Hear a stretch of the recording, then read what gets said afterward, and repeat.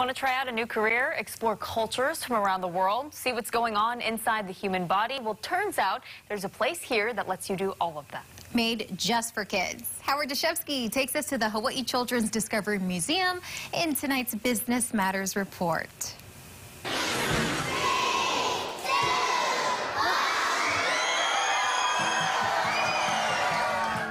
It's the colorful building in Kakaako that's been bringing smiles to the faces of children and their parents for the past 24 years.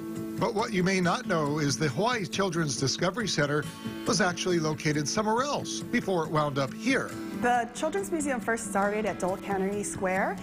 We opened in 1989, and it was a really small storefront facility, and it was wildly popular, so we quickly outgrew that space.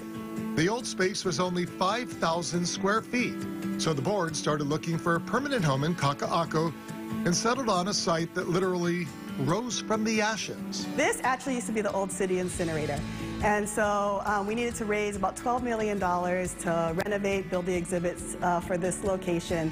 And we always like to say that we started in a pineapple cannery and ended up in an old city incinerator. Today, there's more than 38,000 square feet of fun to be had, and the center has truly come full circle since the first visitors stepped inside 24 years ago. We definitely see the whole cycle. We have employees, even volunteers that say, oh, I used to come here when I was younger. And so it's really nice that, this had a special place for them in their heart that they would want to come back and give back. For Leanne, striving to be better every day is something that's instilled inside of her from her mother, Loretta.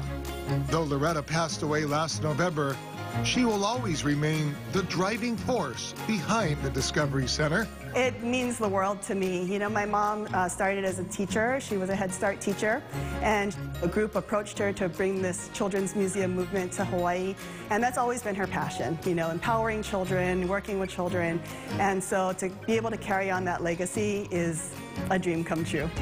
Today, private businesses and donations support the facility, along with additional workshops and programs.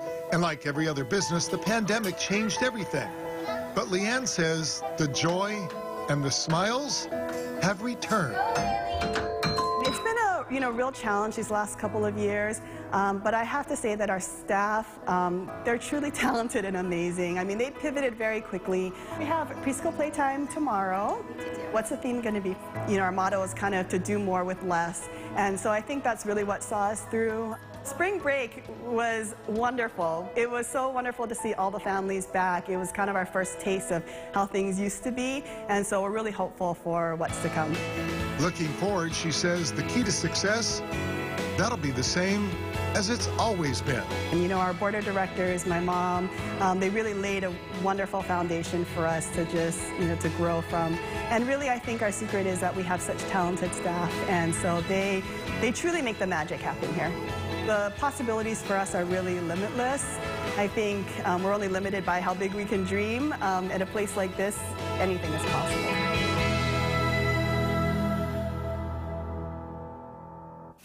Well, I know that's a children's museum, but it looks like a whole lot of fun. Yeah, I do have memories from there. They had this giant board. I don't know if they still have it, and it had these little metal things, and you stick your body in it, and it would appear on the other side.